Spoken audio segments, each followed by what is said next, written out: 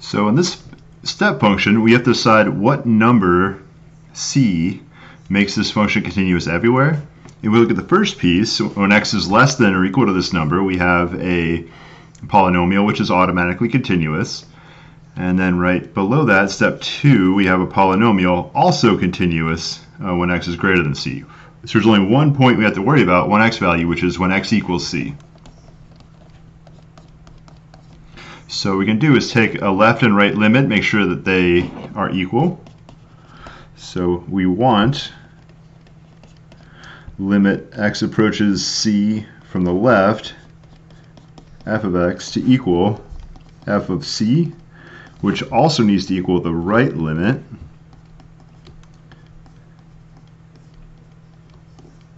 Now it turns out that right here, when we're less than c, it's the same as if we're equaling c.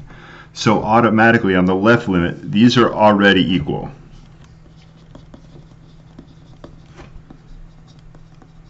So all I'm going to do is plug in f of c, and wherever I see, so x equals c, so we're using the first one, c squared minus 6. So that's the left side of that equation. Now the right side, the limit x approaches c on the positive side, f of x. Now we're using the second x is greater than c, so we're using this part here.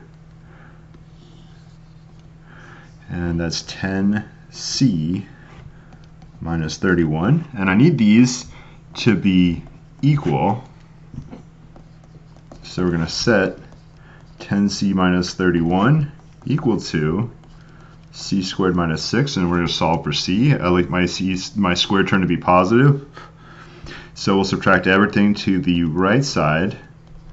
So I need minus 10c plus 31 minus 6 is plus 25. Now, if we're lucky, this will have some nice solutions here. Maybe it only has one solution. That would be great. So there's only one c value. And let's see, I'm just going to take a guess.